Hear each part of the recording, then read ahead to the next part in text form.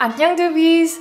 Today we're gonna turn this $20 bill into this. This is 20 banchans for $20.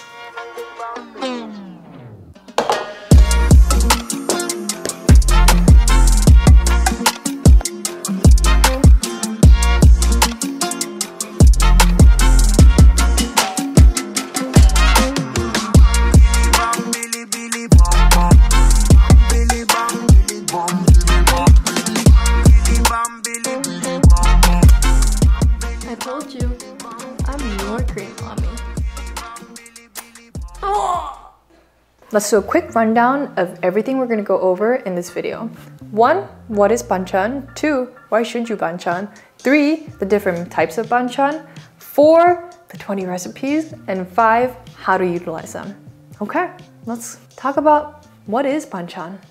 Every Korean meal constitutes of two things, bap and banchan. Bap is rice and banchan is supporting dishes. And notice how I said supporting, not side, because banchan is not your side chick. It's your supporting bitch. It's the different balance and the flavor and the different combinations that create a harmony in your mouth.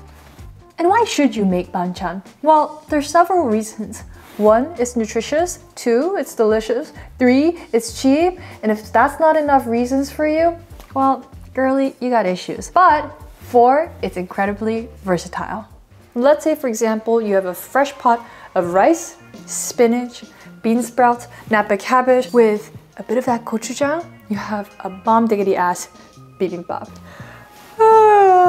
It's morning and you're having oatmeal again? Don't be so vanilla. Let's give this oatmeal a little bit of sass, culture with a K, and savoriness. Top it with some anchovies, a drizzle of sesame oil, bam. That's another delicious, nutritional meal, biatch. The point being here is that I'm not Jesse Pinkman, but that's one nutritious, delicious meal, man. Boom. There are endless variations that banchan can give you, and it can really spruce up your everyday meal. That's why for many Korean moms, banchan is their saving grace to make every meal feel different without having to cook so much every day. But where you are, you probably don't have this, or a Korean mom that will cook for you. But don't worry, you got me and I'll be your Korean mommy and breastfeed you. Mama! Everything you need to know so your fridge is as stocked as a doomsday prepper.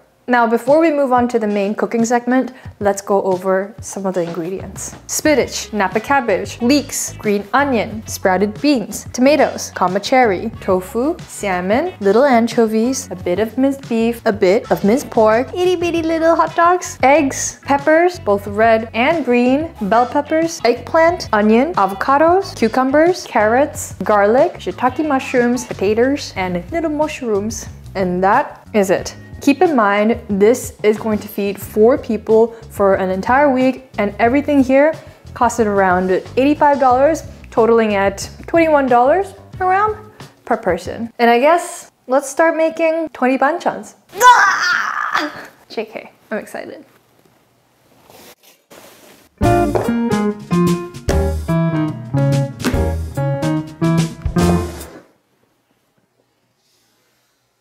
So the first banchan that we're going to be making today is namul. Namul essentially just means blanched and lightly dressed. Both of these are going to be blanched in hot water and dressed with a little bit of minced garlic and sesame oil and salt. And a very Korean hack, enough garlic to kill a small child. Don't use pre-minced garlic. That's not how garlic should really taste. And another very Korean mom hack is to use the bottom of the knife as almost like a sledgehammer. And you really want to go to pound town with your garlic because that pounding action releases allicin, which is that pungent deliciousness that you imbue with the garlic taste. The reason why I'm not using a mortar and pestle is because I want to do less dishes. We're also going to blanch the cabbage, so I'm just going to cut it into around 4cm chunks. Now we're going to go on to the blanching process. You want to wait until the water comes to a boiling point. A little ice bath on the side so the veggies go in, fish it out, straight into ice water so that it preserves the color and the crunchiness. When it's boiling like this, you want to add in a little bit of salt, kind of like salting pasta water, to bring the boiling point even higher.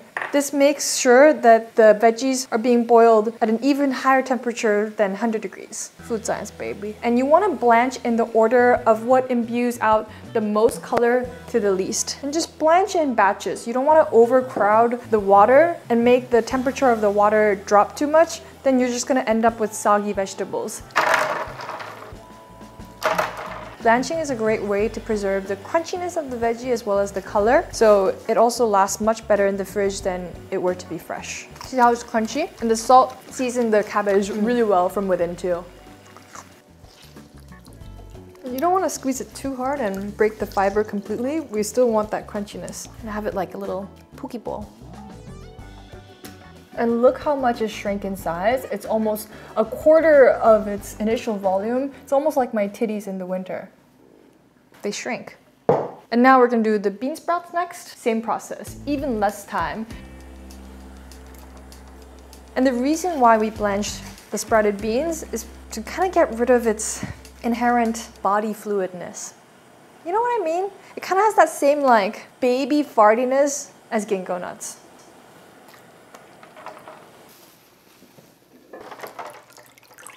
With the bean sprouts, you just want to shake off any excess moisture, and you don't want to crush them because the fiber on these are much more delicate. Shake it off, shake it off. It's a good thing I pursued a career in cooking, not singing. Next up is the spinach. This is a Korean varietal of winter spinach, and they're a bit more hardier. It almost feels like somewhere between kale and spinach. And you want to blanch the spinach last because it's going to make the water green. And you can immediately see as soon as the spinach hits the hot water, it actually turns even greener. You just want to wring out some of the excess moisture, especially the leaf part. Some nice ASMR. I call it squeaky boots ASMR. Before we start dressing, I'm going to show you my little arsenal of essential Korean condiments. Dun, dun, dun, dun. This is what it looks like. We have sugar, some gochugaru, which is Korean chili, some salt, minced garlic, sesame seeds, sesame oil, and soy sauce. I really wanted to make sure that all these recipes were doable and you didn't have to buy a bunch of ingredients. So everything has 5 ingredients or less. I got you. I told you. Let's start with the spinach first. A teaspoon of minced garlic, 1 tablespoon of sesame oil, and you want to use high quality sesame oil because this is what's going to give the most of the aroma. Half a teaspoon of salt, 1 teaspoon of sesame seeds. And the best utensil to dress namul are these flanges. We have this saying in Korea, 손맛, which means the taste of the hand. It means like a 6th sense when it comes to cooking. You kind of know how it tastes just by touching the food and dressing it. Let me give it a taste test. So winter is probably the best time to have spinach in Korea. It's fresh, it's green. If you have a bag of spinach, do not lie to yourself and say that you're gonna have it for salad tomorrow. Just blanch it, dress it in some sesame oil, sesame seeds, salt, and garlic, and it's just gonna be 1,000 times better, and it's just really, really good. And it lasts longer too. Now for the sprouted beans, 1 tablespoon of gochugaru, 1 teaspoon of salt, 1 tablespoon of soy sauce, 1 teaspoon of minced garlic, 2 teaspoons of sesame seeds, 1 tablespoon of sesame oil. This is a very common side dish at a lot of Korean restaurants because it's nutritious, it's delicious, and it's different from bean sprouts. Sprouted beans come from soybeans. They're less watery and have more fiber to them. Super crunchy, a little spicy, a little salty, garlic kicking in, and just very fresh in general. And this is a very, very important factor in having good bibimbap because it adds back moisture. For the Nappa cabbage, because it's so sweet and crunchy, I want to pair it with something a bit more umami and rich, which is going to be perfect for the fermented soybean paste. I know a lot of people are going to get triggered, especially Koreans, if I compare it to miso. But for those who've never tried dwoenjang before, it's a much funkier version of miso. It's more aged, it's more rich. It's kind of like the Parmesan cheese of condiments. And for a half of Nappa cabbage, 1 tablespoon of dwoenjang, sugar, 1 teaspoon of soy sauce, 1 tablespoon of sesame oil. Because the dwoenjang is quite pungent and strong, we're kind of offsetting it with a little bit of sugar. Let me give it a taste test. It's sweet, it's crunchy, and umami, rich saltiness. So very different from these two where it's a bit more light. This feels more indulgent. Let me plate this up and make it look pretty for some B-rolls.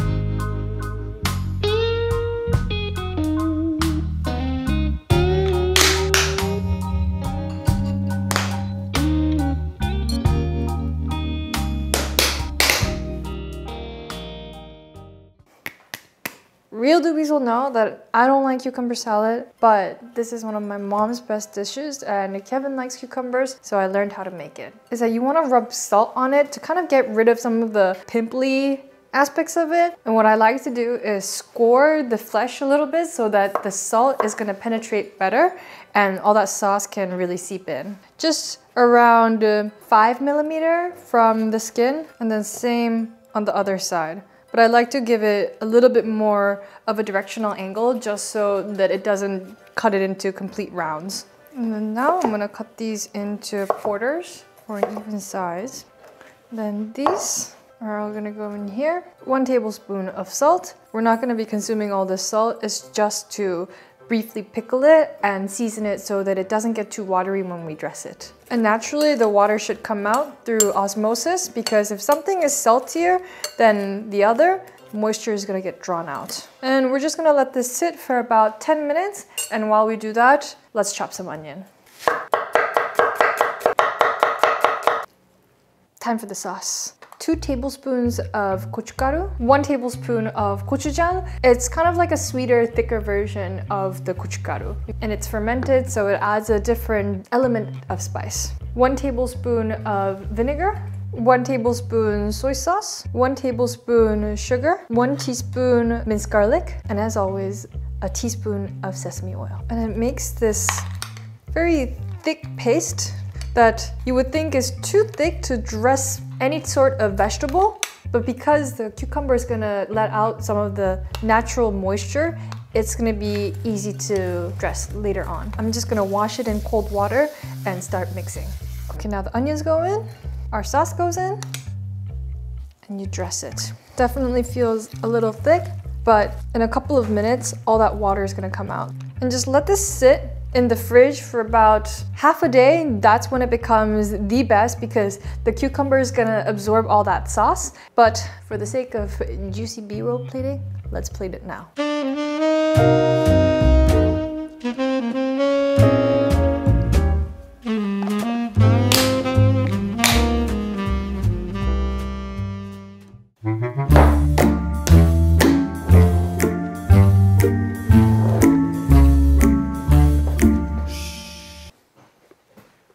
Now we're gonna move on to sauteing, which is called Bokkeum in Korean. And sauteing is a great way to really brings out the natural sweetness in any of the ingredients. And I'm gonna work in the order of doing the least amount of dishes.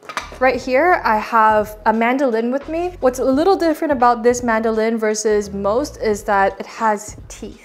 So they're really useful because you don't have to use a chopping block and it will julienne your vegetables beautifully.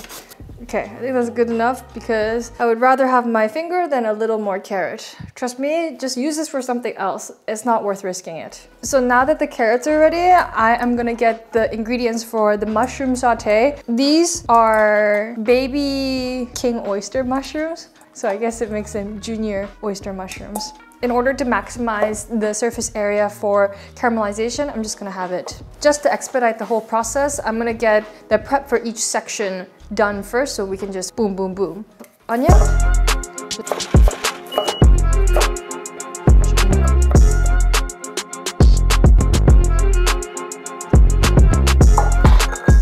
This is actually an average size.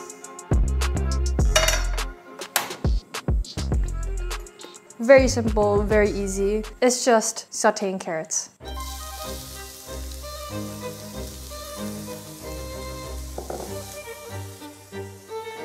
A little bit of salt, a bit of sesame oil. You always want to add sesame oil at the last because the burning point, the smoke point is very low. It's really almost like a nice extra virgin olive oil. It's really that finishing touch.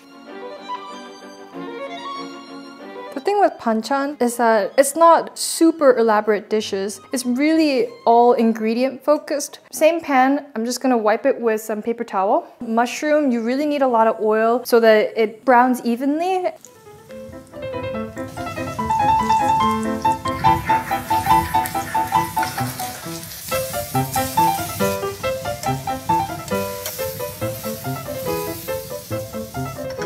You can hear all the mushrooms screaming. That's because it's all that moisture escaping through the fibers. Isn't it glorious? Welcome to my health inferno. You want to just push the mushroom to the side. We're going to put 1 tablespoon of soy sauce and burn it. Look how it's scalding. That taste of burnt soy is really nice. It's developing really deep notes of soy. I'm going to add half a tablespoon of sugar, just dissolve it, and then add back our mushrooms. And look how the sugar dissolves to almost create like a caramel. Very few ingredients, but it's the technique that really takes it to another level. Gorgeous. Same pan, now low heat. We want to toast the walnuts as well as the anchovies. And to help with the toasting process, the roasting process helps get rid of the overly fishy notes as well as some of the bitter notes that the anchovy could have, and also makes the walnuts nuttier. But you want to be careful because it can really burn quickly, so just keep stirring. When the anchovies start looking golden brown, you want to just push it to the side and create a ring. And same technique as before, we're going to caramelize the soy sauce. This is really to add a little bit of that aroma because anchovies are already salty as is. A tablespoon of sugar, and we're going to melt it. If you feel like there's too much that's stuck on the bottom of the pan and it's slightly burning, just add a tablespoon of water. The water is going to help deglaze that toasted soy. I'm going to turn the heat off. Add a tablespoon of roasted sesame seeds and mix it in. If the Italians have olives, Koreans have sesame and garlic. 2 of the most important ingredients, I would say, in Korean cuisine. Now is the time for a little pan rinse. Sausage stir fry begins now. And first goes in the veggies. And once the onions are slightly translucent, you want to add the sausages in. Tablespoons of ketchup goes in. Now goes in 1 tablespoon of soy sauce and a little crack of black pepper. Plating time.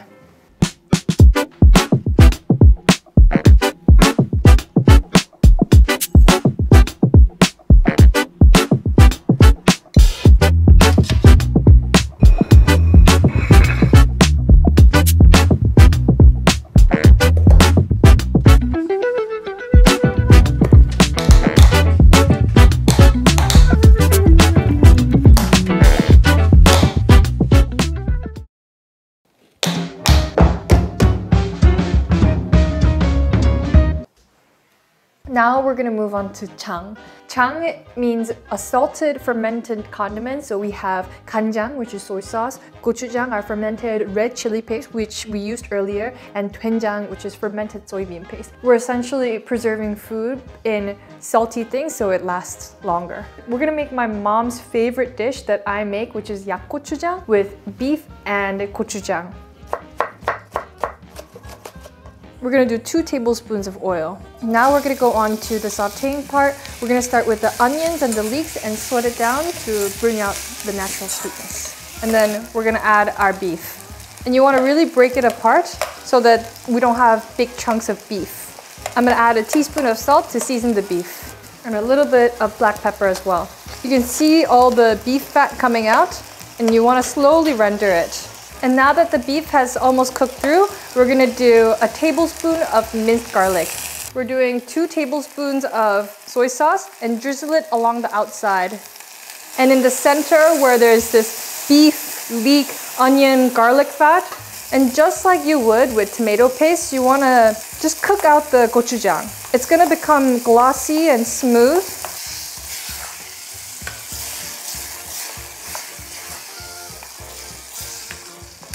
We're gonna balance out some of the saltiness with 2 tablespoons of sugar, and this is optional.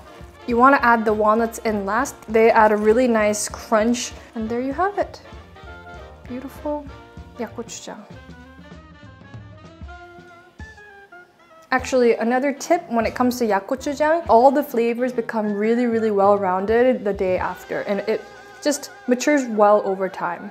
Preservation method 2, soy sauce. We're gonna be preserving proteins in soy sauce. We'll be doing egg yolks, salmon, and for my vegetarian friends, avocados. And I'll show you sauce that you can use for anything. I'm doing 1 cup of soy sauce, 1/4 cup of sugar, 1.5 cup of water, 4 cloves of garlic, and I'm just gonna gently crush it to release the allicin, half an onion, and half a leek. And you wanna simmer this until the leeks and the onions have released all its juices. And this is going to be kind of a bed of layer for the sliced salmon to sit on. And because I like a little bit of spice, because I'm Korean, I'm gonna thinly slice some chilies. I didn't want to just do only like strictly traditional Korean recipes. I also wanted to put in a bit of a modern take. And for avocados, you want to choose one that's just a tiny bit unripe, because if you choose one that's really ripe and perfect for something like guacamole,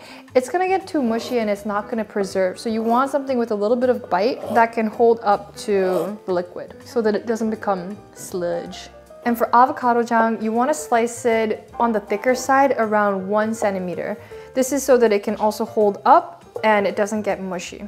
And have your knife be on edge so that the avocado won't follow your knife. And I'm going to transfer these straight into the lock and lock. And this is what it looks like. So pretty. I like to put it face side up because it looks more beautiful. And only for the avocado, you want to add 1 tablespoon of lemon juice or vinegar to make sure that the avocados don't oxidize. Next is going to be the salmon. And for the salmon, make it a little thicker than what you would usually have for sushi. And you want to gently lay the salmon on top of a bed of onions. Sprinkle a little bit of the pepper mix. And you want to let the marinade cool completely before pouring it on because we don't want to cook the salmon. So meanwhile, I'm going to prepare the eggs. Marinated egg yolks. Just want to gently drop only the yolks in. So all those trypophobia people, trigger warning, too late. And now you want to slowly drizzle in the marinade.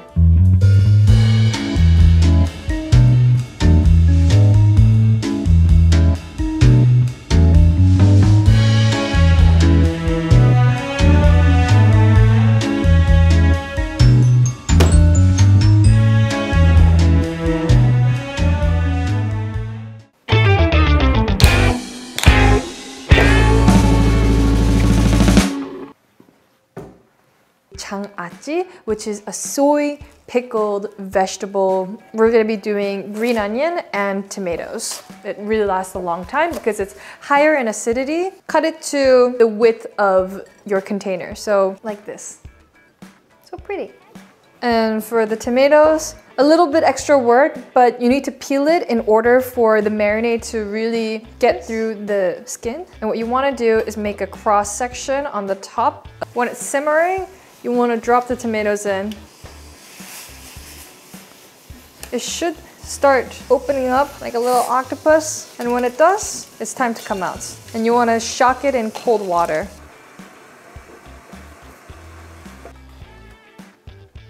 Half cup soy, half cup sugar, and half cup vinegar, and 1 cup water. And you want to bring this to a boil. And gently pour the marinade on top of the tomatoes and the green onions. And it's very important to pour the marinade while it's hot because we're pickling it essentially.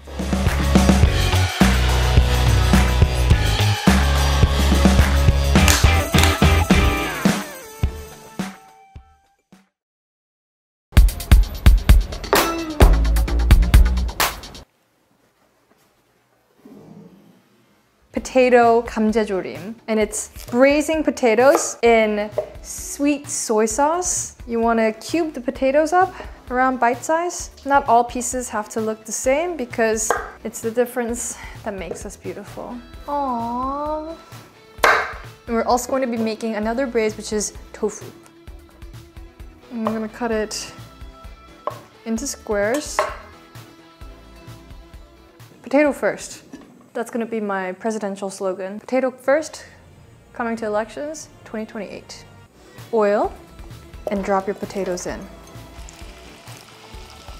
And now is the time to add in a tablespoon of sugar, 4 tablespoons of soy sauce, a cup of water, and we're gonna braise it until most of the liquid has finished absorbing. My little Pookie is looking tanned and gorgeous. Oh, it's gonna be hot.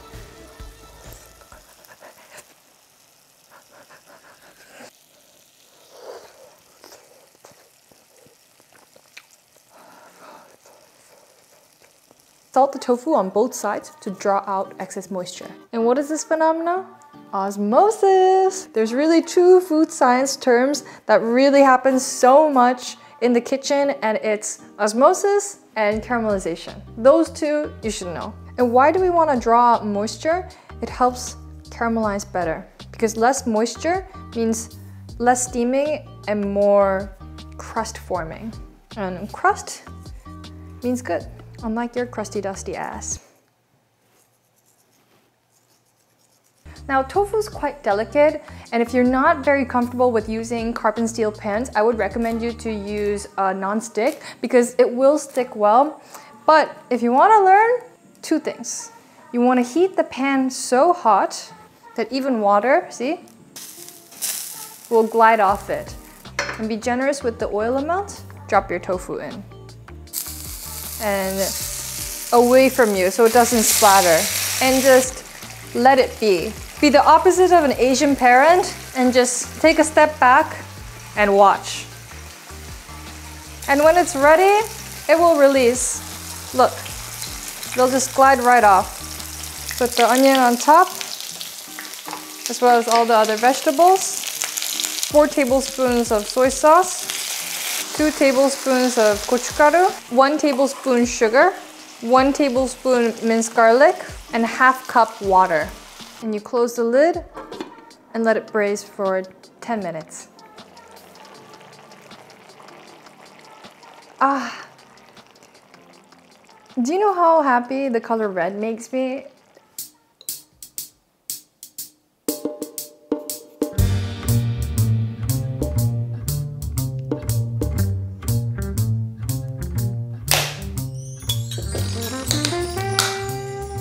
It spilled a little.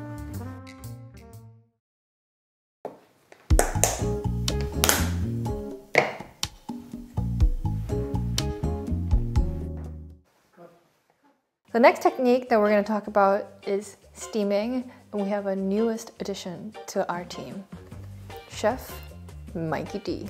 Can you imagine in the 1960s are used to just cooking everything stovetop, and this comes out of nowhere? Like, it's a time machine if you think about it. It takes you from one place to another so fast. We're going to be making 2 steamed dishes. One is going to be eggplant, and other is going to be that without the plant. So just egg, steamed egg.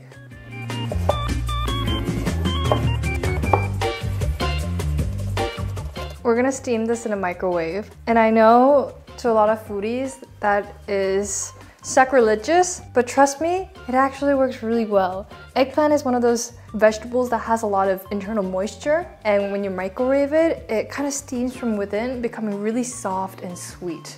I'm gonna add 1 tablespoon of water just to help with a little bit of that steaming process. Chef Mickey D for 3 to 4 minutes.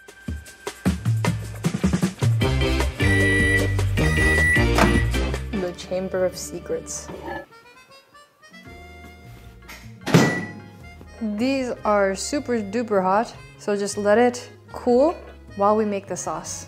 2 tablespoons of soy sauce, 1 teaspoon of minced garlic, 1 tablespoon sesame seed, 1 tablespoon sesame oil, and 1 tablespoon of sliced green onions. Hold it in the middle and just rip it apart. Ah! You want to follow this grain. Just squeeze out some of the excess moisture so it can really absorb the sauce. Dress it. This is our steamed eggplant banchan. Taste test. and you would never ever be able to tell that this was microwaved. Next one, steamed egg. 2 eggs goes in, ½ teaspoon salt, and we whisk, obviously using chopsticks. And once the egg is nice and homogeneous, we're gonna add 1 cup of water. I'm gonna top it off with some green onion, ½ teaspoon of sesame oil, and into the microwave it goes for 3.5 minutes. I'm a peeping Tom.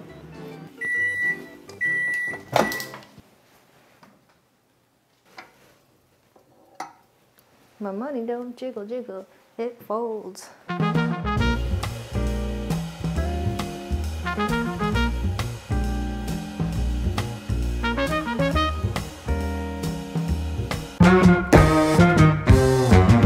Finally!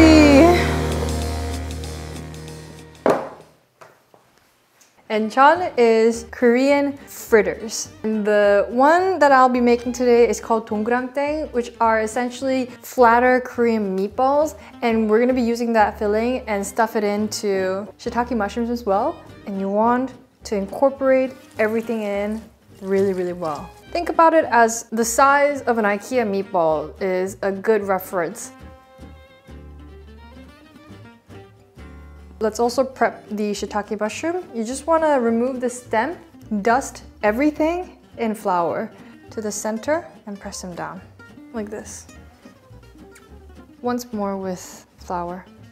Beautiful. We're gonna dust the rest of these meatballs also, flip them around, and we're ready to pan fry.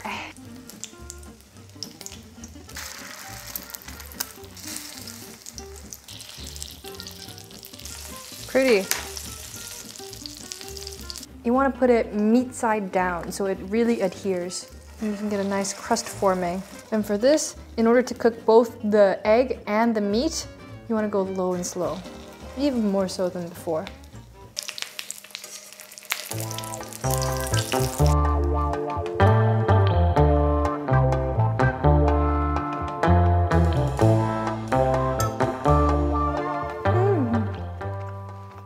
So good.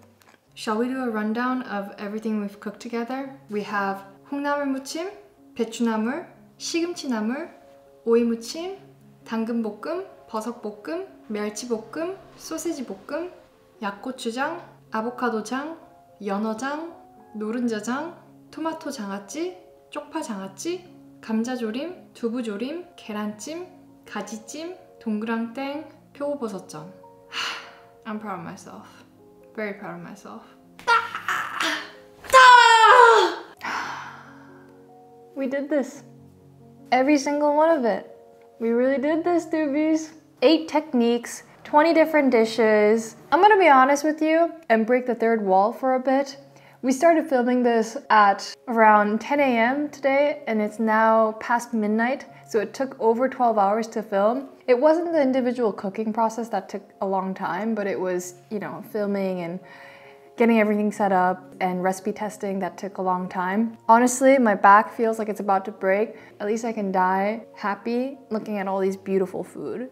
I feel like this was something that I had to do 20 essential banchans of all my favorite childhood recipes has been incredibly fulfilling for me. It's honestly brought back a lot of memories of my grandma, who's been a great inspiration for my cooking. And I really feel bad because I used to be such a picky eater and she would make so many banchans for me and I would complain all the time about the banchan selection. And now that I've done all of this and know how much labor of love it is, I have a newfound respect for all the moms and grandmas and the dads and anyone else who is cooking for their children or for their families. I have major, major respect. I can't wait to eat all of this though. This all looks so good.